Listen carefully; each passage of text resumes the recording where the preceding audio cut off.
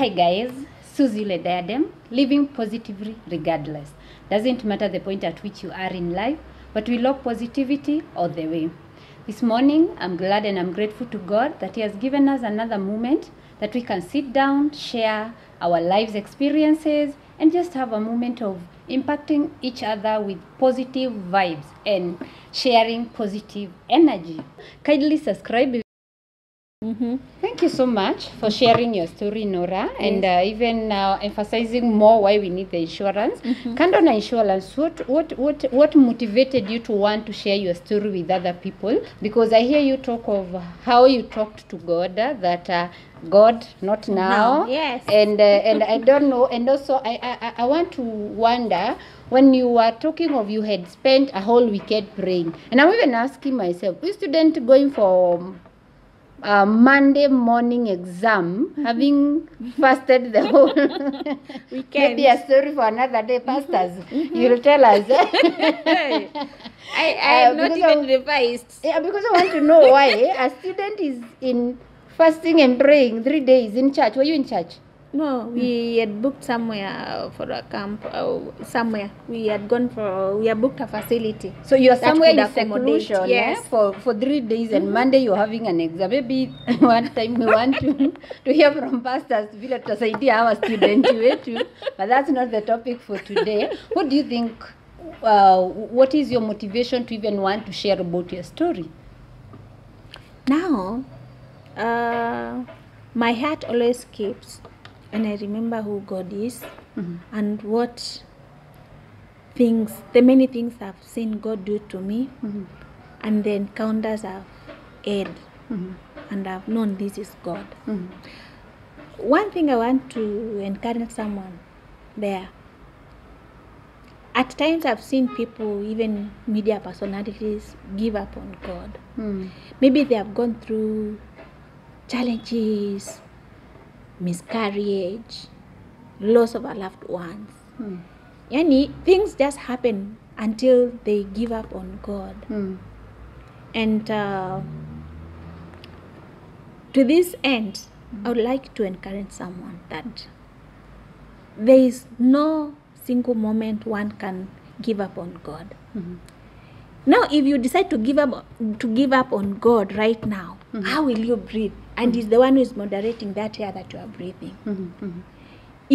There are so many things, so many situations, so many dangers that God takes care of us without our knowledge. How did I know He could position these police guys to work with me through Kenyatta and leave me on safe hands? Yes. How? That How must did have I been good. We don't know each other. They are going their own missions. How? How on earth? Just look at that scenario. Yeah. Who would have known what the driver would have done with you? And maybe you'd have lost your life because he would have dumped you along the road and left, and nobody has seen what has happened. Yes. Wow. So, another thing, our lives are purely in God's hands. Most of the breath that we breathe every day. You can imagine since the world began, the pollution that has been going on in the air, in the atmosphere. How? I always see it as a mystery, how I breathe the right air into my body.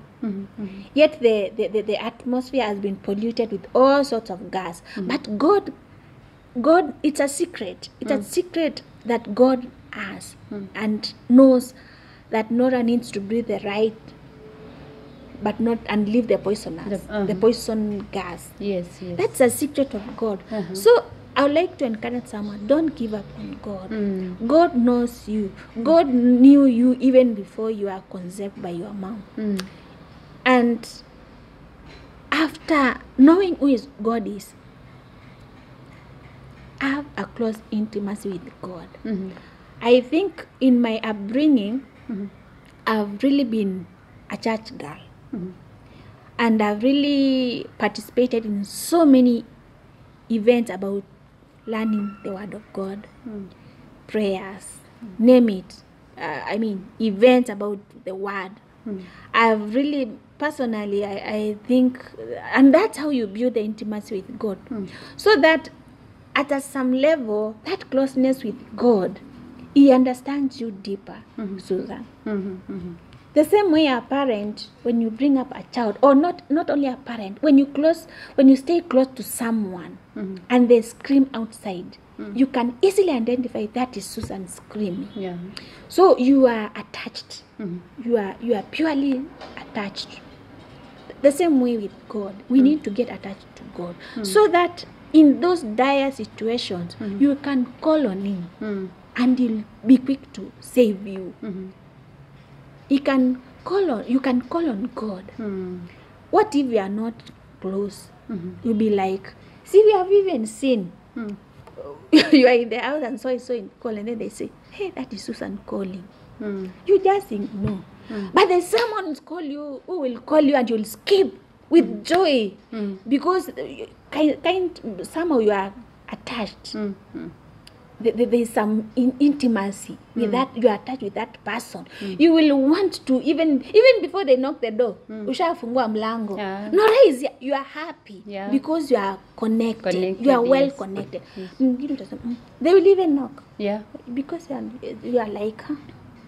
She's here again. So, who is God? God is a supernatural being, and there's no way you can avoid God. So, get connected to God. Wow. Know God in a deeper way. Know God in a deeper way. Look for God. Look for the Word. Yeah. Take a Bible and sit on the table. Follow, so that you can be connected to God, so that you can understand God deeper. For me, when I was there, taking my first breath, I realized I'm going. I tried the second one. What? I realized here, it is now between me and God. I'm going. But then the third time I tell Him, God, not now. Then my breath comes back. I'm at peace inside, despite the screams. I know I'm alive because I've called someone and He has answered. He's able to identify with that voice that has called. He was like, that's Norah saying, not now. And also another thing, there's somewhere I disconnected with Him. Before I alighted in the Matatu, I felt so much fear, so much calling me, until I stood and I looked behind in the vehicle, everything was okay, and I sat down. I think I should have made a prayer during that time, because fear is for the devil. Sure. And that feeling that I got, there was some communication that going on, but I did not connect. Because I should have made a stood or prayed or asked God to take out fear away from me. But then that's where the devil got me, fear.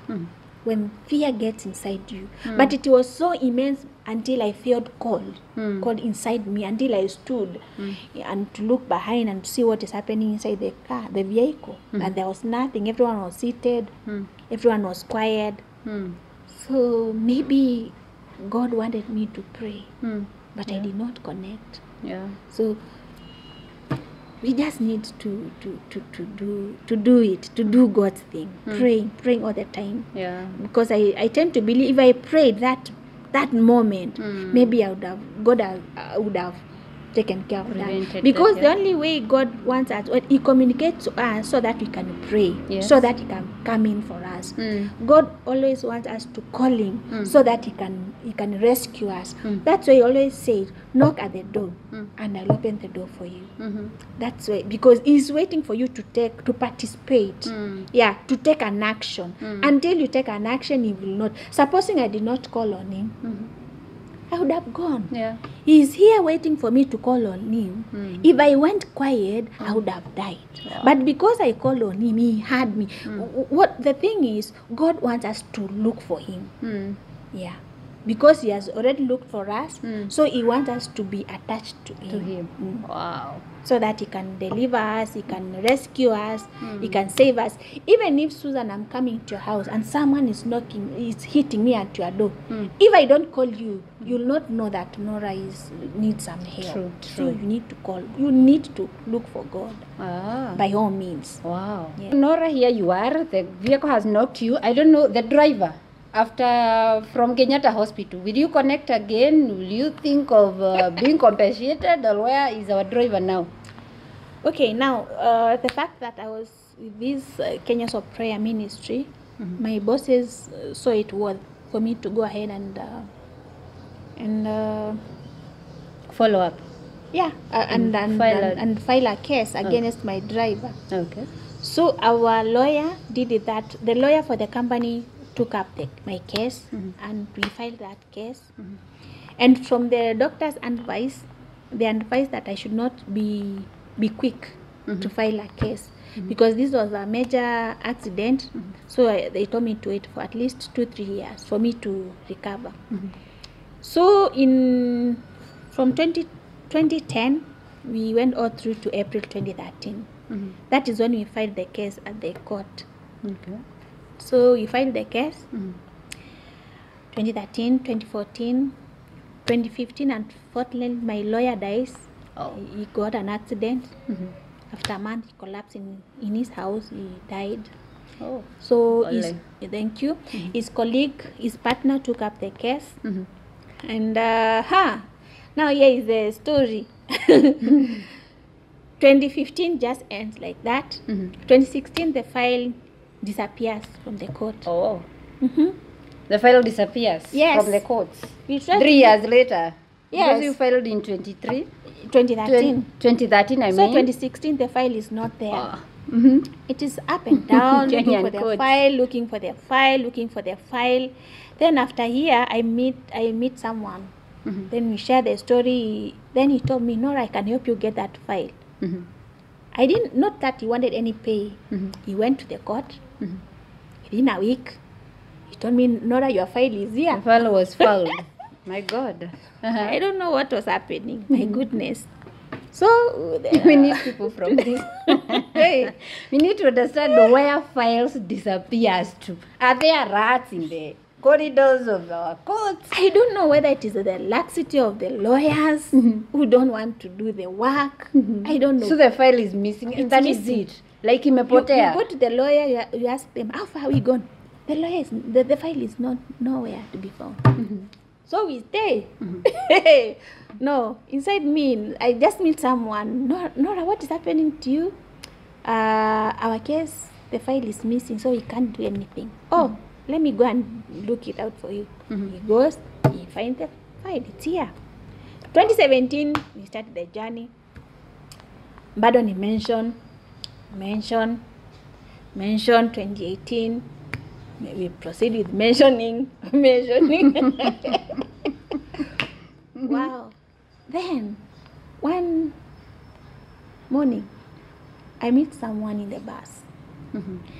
Then we start sharing about accidents. He has undergone 2 different accidents after me. Then I've already ended and he has been compensated.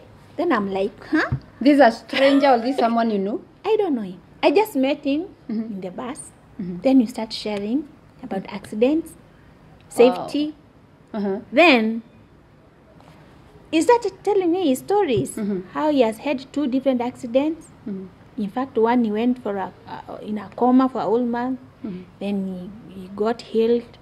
He went through the court. His cases ended. He's been compensated. House fast. Then I'm like, tell me this mystery. How comes your cases handled so fast?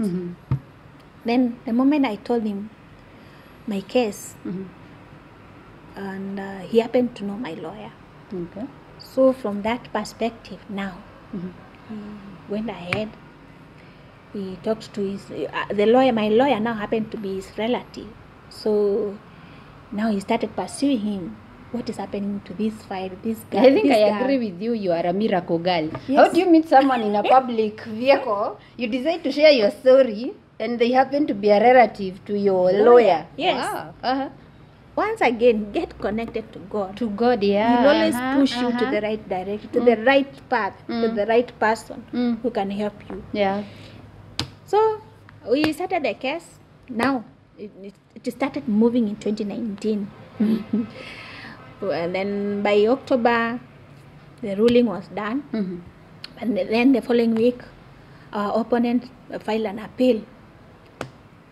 And then it goes now to the next year, the year of COVID, 2020.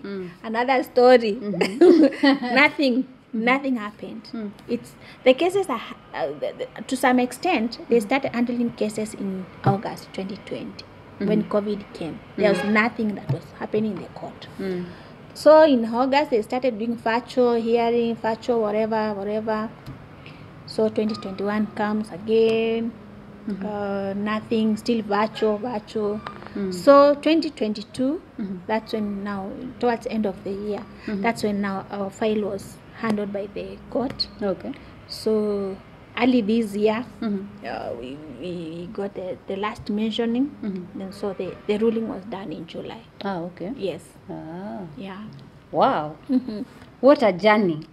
Norah, I think I agree with you. Like I said earlier, you're a miracle girl. The way your stories are connecting, and also it's a challenge to me. When I'm in a position to help people, what do I do? Guys, if you're in a position to help someone, regardless whether you know them or you don't know them, what do you do? Please do. You see, these guys, they have seen someone who has suffered an accident. They don't know her, but they decide to follow her. They decide they were living there until the family comes. Yes. Norah goes in Kijabe Hospital, meets very friendly and people who are giving her hope and telling her your case will be resolved and all that. She gets into a Matatu and finds someone who is able to help her. Yes. I mean, even the way you're challenging me is kusalimia watu kwa Matatu. Because Don't be quiet. I'm the kind of a person, I enter into a Matatu, I mind my business. Not at all. I'm on my phone. Now I think I'm challenged. Not at all. Mm-hmm. When It's you good enter into the bus and you find someone seated, say hi. Just that. Just. They might just need someone to talk to, and they might even be the people with your solution. Yes. Wow. Just say hi. Wow. Because along the journey, something might happen that will force you to talk. Yet, you just went there gloomy, you have your own. Just say hi. That's all. This person will be at peace with you. But don't just be gloomy to people. Be friendly. It has no cost. That might be your next, the destiny helper that God has set for you. Wow. But they are just waiting for you to open up. Open up. Here you are and you're saying, I'm minding my business. And especially when it is men. You know, when a man says hi to you in a Matatu, you're like, these men. but you see now that your case was God connecting you with your destiny helper. Wow, I'm so glad that you decided to share this story. I hope, guys, you have been impacted. For me, I've taken so many lessons from this that I am supposed to have a very close and intimate relationship with God, and that every moment that we live, she left the house when she was whole. In the evening, she's not able to. Mind you, after the accident, I was fed, I was bathed, I was kubalisha mtungua. Like you are a being baby. clothed. Yes. You can't dress yourself. Someone has to be there for you. Yes. Wow. Even answering a phone, I used to use the headphones. Yes. Wow. I thank God for you, and thank you so much for this, and we appreciate God for your story. You are there. You even questioning. You're questioning the existence of God, because probably you've gone through stuff and you're wondering, really, is there God? Does God exist? Norah has just talked to you and said that don't doubt the existence of God, because she has real touch testimonies that she can say that this bit was God, this was God, this was God, because if it was not God, who else? So thank you so much. I don't know whether you have any closing remarks that you want to tell our viewers, or now we can say goodbye. Now, my viewers, I still want to sell insurance to you. Yes. Because kando na Mungu, even God wants you to take an action about your life. He has given us life freely given. Yes. But we have to use our own knowledge, wisdom and understanding to take care of our lives. Yes. And how else can we take care of our lives? Good planning, investing, loving our loved ones. And you can't love someone empty-handed. Okay. You need to plan yourself well with money, with savings, with name it. So love yourself, love your people, save well, invest well. Don't let time go just by. Who knows about tomorrow? No one. So you are living now, and because you are living now, do it now, take action now, and the rest let it leave into God to handle. Wow. I didn't know taking an insurance cover is a show of love. Yes. Because when I take insurance cover for my children, I'm showing them love by the fact that they will be provided for. My people, if like you had a cover, maybe your brothers and sisters will not have really hustled to give to come and get money for you. So insurance cover is also a show of love.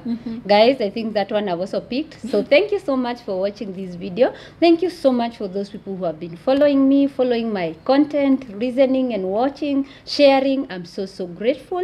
Kindly subscribe if you're watching this and you have not subscribed. Please subscribe. If you have already subscribed, thank you very much. Continue sharing my content. Let someone else hear this message so that they can also benefit the way you do benefit. For now, bye.